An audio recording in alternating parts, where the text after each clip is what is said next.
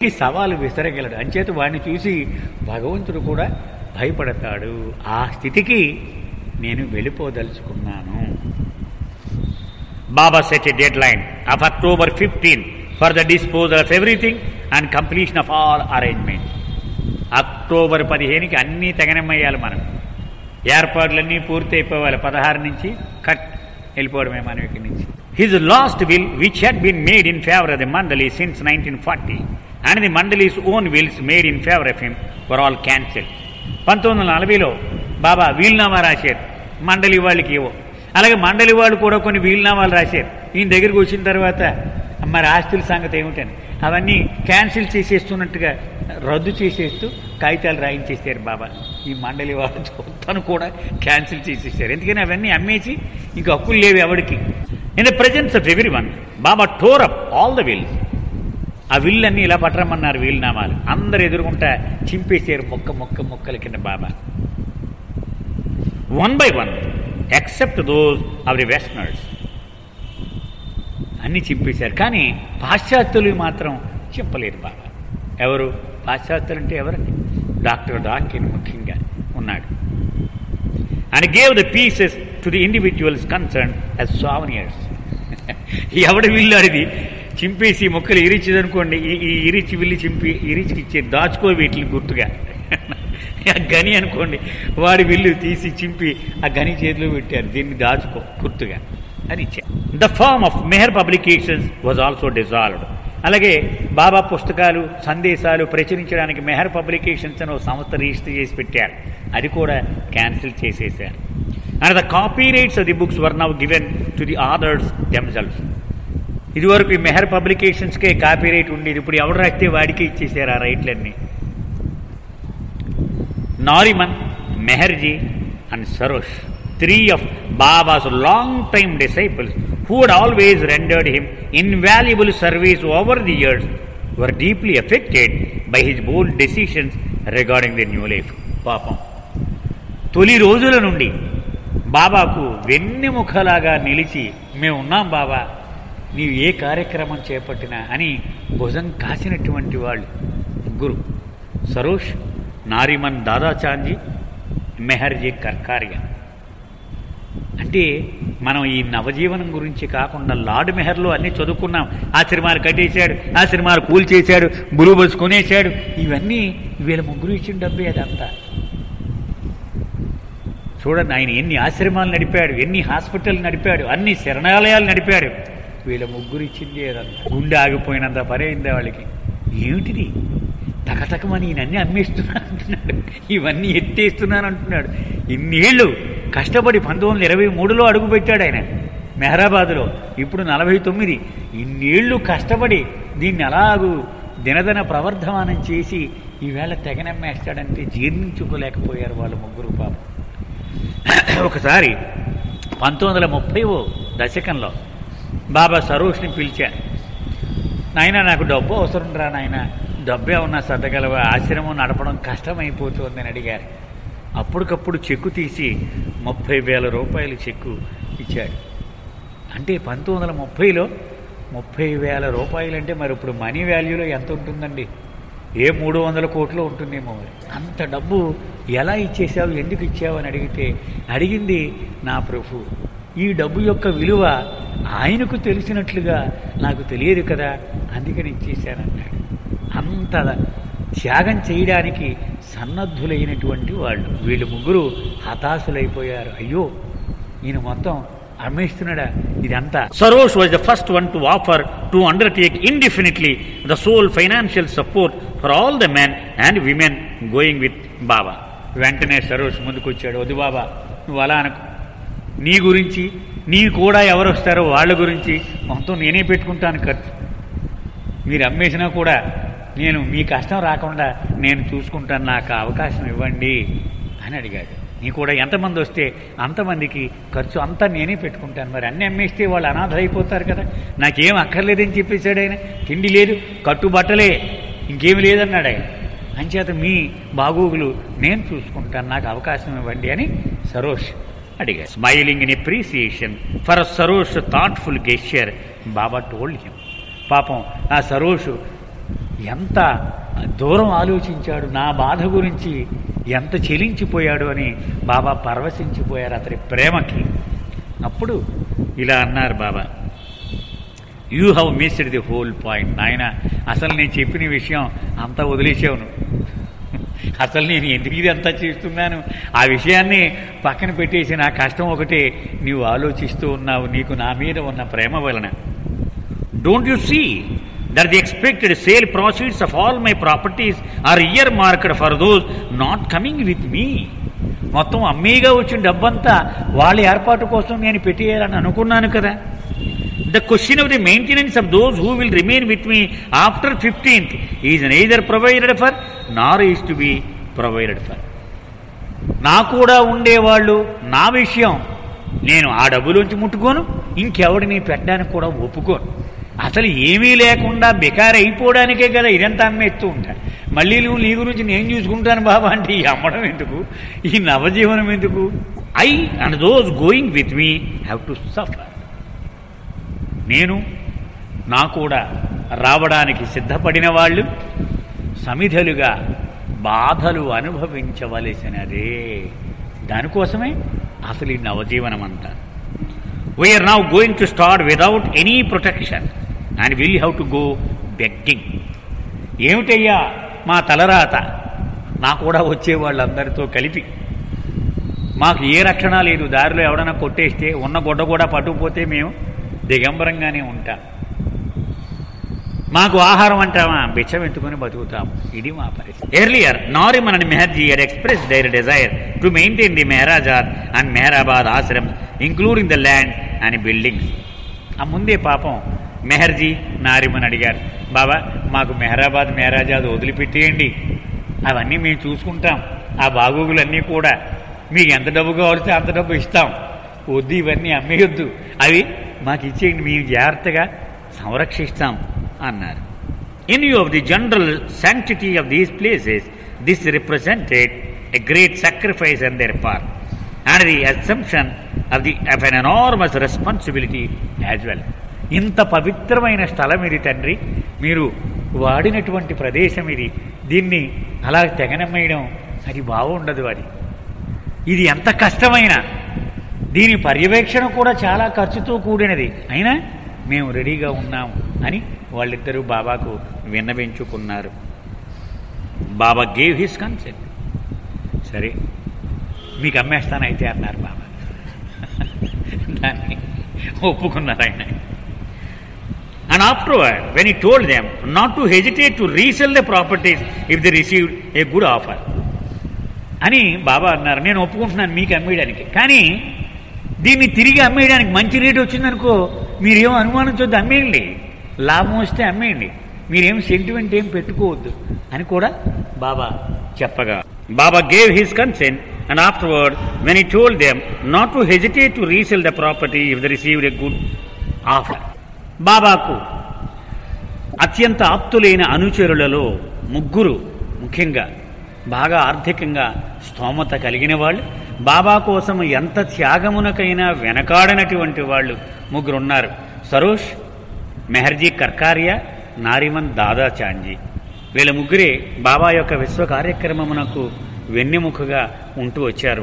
వాళ్ళు ముగ్గురు బాబా ఇలా చెబుతూ ఉంటే తట్టుకోలేక అన్నారు, బాబా ఇంత పవిత్రమైన మెహరాబాద్ని మెహరాజాద్ని అలా తెగనమ్మేస్తే ఎలా బాబా, పోనీ అవి మాకిచ్చేయండి, మేము కొనుక్కుంటాం, మీకు ఎంత కావాలో అంతా మేము ఇచ్చేస్తాం, వాటిని సంరక్షణ మేమే చూసుకుంటాం, మాకు ఇచ్చేయండి అన్నారు. దానికి బాబా ఒప్పుకొని మళ్ళీ వాళ్ళతో చెప్పారు, నా దగ్గర కొన్నాం కాబట్టి మళ్ళీ మీకు డబ్బు అవసరమైనప్పుడు అమ్మకూడదు అని సెంటిమెంట్లు ఏం పెట్టుకోకండి, మంచి ధర వస్తే అమ్మిపారేయండి, మీరేమి జంకవద్దు అన్నారు. మనసే if it were a question of selling them of we would not have involved hour cells. బాబా దాన్ని అమ్మేయడం కోసమే మేము ఆలోచించవలసి వస్తే ఇంత తాపత్రయపడి మేము ఇందులో దూరి నిన్ను ఇంత బతిమాలతాం మేము, అది అప్పటికి అమ్మడం అనేది జరగదు అని నారిమన్ చెప్పాడు. బాబా రిప్లైడ్, అప్పుడు బాబా సమాధానం ఇలా చెప్పారు, now these properties are yours not mine. నేను ఒప్పేసుకున్నాను కదా, ఈ ఆస్తులు మీవే, ఇక నావి కాదు. And I have no objection to your keeping are selling them. ఉంచుకుంటారా అమ్ముకుంటారా అనేది నాకు అప్రస్తుతం, అది నా వ్యవహారం కాదు, మీ ఇష్టం అది పూర్తి. The Mehrabad property had originally belong to ఆదికి ఇరానీస్ parents who gave it over to Baba in early 1920s for his work. ఈ మెహరాబాదు ఆస్తుల గురించి మనం మాట్లాడుకోవాల్సి వచ్చినప్పుడు ఇది మొట్టమొదట ఎవరిది? ఆదికి ఇరానీ తల్లిదండ్రులకు చెందిన ఆస్తి. 1920వ దశకంలో మెహరాబాదులో బాబా అడుగు పెట్టినప్పుడు అప్పుడు వాళ్ళు బాబా మీ పని కోసం దీన్ని ఉపయోగించండి అని 220 ఎకరములు బాబాకి ఇచ్చేశారు వాళ్ళు. Meherji now became the owner of the lower Mehrabad. మరి ఇప్పుడేమైంది? బాబా ఆజ్ఞ ప్రకారం ఈ దిగువ మెహరాబాద్ అంతా మెహర్జీ కర్కారియాకు దారబోసారు. ఒరే నాయన నీ సొంతం చేసేసుకో, నా డబ్బులు ఇచ్చే నాకు కొనేసుకో నువ్వు దీన్ని అన్నారు. Sarosh of the Mehrabad hill, ఆ కొండ ఎగువ మెహరాబాద్, సరోష్ ఇది నీది. ఆ సమాధి ఒక్కటే, ఆ మొక్క అదొక్కటే బాబా పేరు మీద ఉంది, మిగిలిందంతా సరోష్ది. అండ్ నారిమన్ ఆఫ్ మెహరాజాద్, మరి మెహరాజాద్ ప్రాపర్టీ అంతా నారిమన్ దాదా చాంజీ అర్నవాజ్ భర్త, వాళ్ళకి అమ్మేశారు బాబా. వీళ్ళ ముగ్గురు ఇప్పుడు కొత్త యజమానులు ఈ 3 ఆస్తులకు. దిగువ మెహరాబాదు మెహర్జీ కర్కారియాకు, ఎగువ మెహరాబాదు సరోషుకు, మెహరాజాద్ నారిమన్ దాదా. These men accepted there ownership of the properties only for the sake of babas work and never considered them as their own. పాపం ఈ ముగ్గురు కూడా ఎప్పుడూ యజమానులుగా ప్రవర్తించలేదు. వీళ్ళు బాబాకు డబ్బు కావాలి, ఎవడికో అమ్మేస్తే ఈ పవిత్రత ఇలాగూ కొనసాగదు అని కేవలం బాబా కోసమే వాళ్ళు యజమానులుగా తీసుకుని ఆ దస్తావేజులు సంతకాలు పెట్టేసి బాబాకు కావలసిన డబ్బు ఇచ్చేశారు. కానీ వాళ్ళు ఎప్పుడూ కూడా యజమానులుగా వ్యవహరించలేదు. On this first day of the meetings several of the men were granted interviews and then were cent home. కొంతమంది బాబాతో, బాబా మా సమస్యలు ప్రత్యేకంగా మీతో వ్యక్తిగతంగా మాట్లాడాలి, మాకు కొంచెం టైం ఇమ్మని అడిగారు. 5 నిమిషాల ఇంటర్వ్యూ, 10 నిమిషాల ఇంటర్వ్యూ. మరి ప్రాబ్లమ్స్ ఉంటాయి కదా ప్రతివాడికి, అంచేత విడివిడిగా వ్యక్తిగతంగా ఇంటర్వ్యూలు ఇచ్చారు. One was a seeker named ball నిర్బేకర్. అలా ఇంటర్వ్యూ ఇచ్చిన వాళ్లలో బాల్ నిర్బేకర్ అని ఒకడు ఉన్నాడు. In interview Baba asked him, would you follow my order? ఇంటర్వ్యూలో బాబా అడిగారు, ఏరా నీవు నా ఆజ్ఞలు తూచా తప్పకుండా 100% ఆచరిస్తావా? I'm ready to obey you 100%. Ball నిర్బేకర్ answered. బాబా నీ ఆజ్ఞలను 100కు 100% ఆచరించడానికి సంసిద్ధుడుగా ఉన్నాను నేను అన్నాడు. బాబా డిక్టేటెడ్ ఆన్ హిస్ బోర్డ్, తన అక్షర ఫలకం మీద బాబా ఇలా చెప్పారు, then do this, drink 2 bottles of wine every day, eat meat and go to movies. Will you do it? బాబా అన్నారైతే నా ఆజ్ఞ విను, రోజుకి 2 సీసాలు బ్రాందీ తాగు, శుభ్రంగా మాంసం తిని రోజు సినిమాలకు కూడా వెళుతూ చేస్తావా అన్నారు బాబా. Ball was shocked by the orders and could not respond. వీడు పాపం నిర్ఘాంతపోయాడు, ఇదేమి ఆజ్ఞ అనుకొని బదులు పలకలేరు, మాట రావట్లేదు నోట్లోంచి అతనికి. Seeing that he could not obey, Baba instructed him. ఓహో నీ వల్ల కాదనమాట అంటూ అప్పుడు బాబా ఇలా చెప్పారు, all right, go about your daily life as usual. Okay సరే, ఇంక మరి దాన్ని చేసేది ఏముంది, నువ్వు ఎలాగ జీవిస్తున్నావు అలాగే జీవించిపోని, ఓకే నీకెందుకీ గొడవ అన్నట్టుగా బాబా చెప్పారు. Ball was greatly relieved. అమ్మ బతికేను రా బాబు, బహుశా అతను ఏ బ్రాహ్మడు అయి ఉంటాడు పాపం, బతికేను రా బాబు, నాకు లేక నేరకపోయి ఈయన అడిగాను నేను అనుకోని అమ్మయ్యా అని చాలా ఉపశమనాన్ని పొందాడు అతను. Ironically years later latent tendencies towards drink and meet surface in him. చూడండి విచిత్రం ఎలాగుంటుందో. కొన్ని రోజుల తర్వాత నిజంగానే అతను తాగడం మొదలెట్టాడు, మాంసం తినడం మొదలెట్టాడు. అంటే ఈ పోకడలు అతనిలో దాగి ఉన్నాయి. బాబాకు ఆ సంస్కారములు తెలుసు. మనం అనుకున్నాం ఇలా చూడగానే మన మొహం చూడ్డాయన, మన సంస్కారముల మూటలు చూస్తాడు ఆయన. ఓహో వీడికి ఇలా ఉందా, వీడికి ఇలా ఉందా అని చూస్తాడు ఆయన. దానికి అనుగుణంగా ఆయన ఆర్డర్ ఇస్తూ ఉంటాడు. ఇరిచి ఒక సందర్భంలో అన్నాడు, బాబా అలాగా అన్న వెంటనే వాడు గనక అలాగే బాబా అనుంటే ఆ సంస్కారముల మూటను మొత్తం రద్దు చేసేసేవాడు ఆయన. వీడినేమి అలా జీవించడానికి ఆయన ఒప్పుకోడు. కానీ అది క్యాన్సిల్ చేయడానికి ఒక అవకాశం ఇస్తాడు ఆయన. వాడు నీ ఇష్టం బాబా, నువ్వేది చెబితే అది అనుంటే వాడి మొత్తం క్యాన్సిల్ అయిపోయి ఉండేవి అని ఒక సందర్భంలో చెప్తాడు. ప్రభు మాటలు ఊరికే మన కాలక్షేపం మాటలు లాంటి మాటలు కావు అవి. అవి ఎంతో ప్రయోజనాన్ని చేకూర్చడానికి ఉద్దేశింపబడినవి. మనము ఒక మామూలు మనిషి మాటలుగా పరిగణించి ఇదేవిడి ఇలా అంటున్నాడు అని ఆయన్ని శంకించడం మొదలుపెట్టాడు. Perhaps, మళ్ళీ బాబూజీ అంటున్నారు, if he had said yes to Baba's first order, Baba might have cancelled them and taken upon himself the latent tendencies involved, thereby saving him from future suffering and disaster. But only Baba knew what was buried in his psyche. వాడు కనుక అలాగే బాబా అనుంటే వాడి సంస్కారములు మొత్తం రద్దు చేసేసి వాడు భవిష్యత్తులో పడబోయేటువంటి ఆ వేదనను ఆయన భుజం మీద వేసేసుకుని ఉండేవారు. బాబా offered the same order to a serious seeker and friend of బాలనాటు మౌనా బోవా. అలాగే బాలనాటు ఒక ఫ్రెండ్ మౌనా బోవా అని ఒకని తీసుకొచ్చాడు బాబా దగ్గరికి. అతను కూడా ఇలాగే చెప్పారు బాబా, ఏది రోజుకు 2 సీసాలు తాగు, సినిమా చూడు, మాంసం తిను అని చెప్పారు. Who was keeping spiritual practices. అతడు కఠోరమైన యోగ సాధనలు, ఆధ్యాత్మిక అభ్యాసాలు చేస్తూ ఉన్నటువంటి వ్యక్తి. And who was also shocked at being asked to take up such voices. అతను కూడా బాబా ఎదురుగానే ఆశ్చర్యాన్ని నిర్ఘాంత పోవడం ఇది జరిగింది బాబా ఎదురుగా. Baba, seeing that he could not make the transition from yogi to salik disciple, then gave him specific instructions to travel toward Rishikesh and contact saints up there. సరే, వీడి వల్ల కాదు అంటే మనం అనుకుంటాం ఏదైనా చేసేస్తాను బాబా, ఈ జీవితం నీకే అంకితం, పాటలు రాసి పాడేస్తూ ఉంటాం. కానీ మనం ఏమీ చెయ్యలేము అని సంపూర్ణముగా ఆయనకు తెలుసు. అంచేత వీడి వల్ల కాదు, పోన్లే నువ్వు ఆధ్యాత్మికలో ఉన్నావు కదా, ఋషికేశ్ వెళ్ళి అక్కడ యోగుల్ని సాధువుని కలుపో అన్నారు బాబా. అంటే అది ఇది బాగుంది అనుకుంటాడు వాడు. ఎందుకని తను ఏదనుకుంటాడో అదే ఆధ్యాత్మికం అనుకునేటువంటి అమాయకత్వంలో మనం అందరం ఉన్నాం. ఆయన ఇచ్చ ఏదో అదే ఆధ్యాత్మికము అనే సత్యమును గ్రహించలేక మనం అనుకున్నది ఆయన చెప్పాలి అని మనం ఆరాటపడుతూ ఉంటాం. అందుకే బాబాయ్ ఉంటారు, want what I want you to want. నీవు ఏది కోరుకుంటావో అదే నేను నిన్ను కోరుకునేలా అడగాలని ఆశించకు.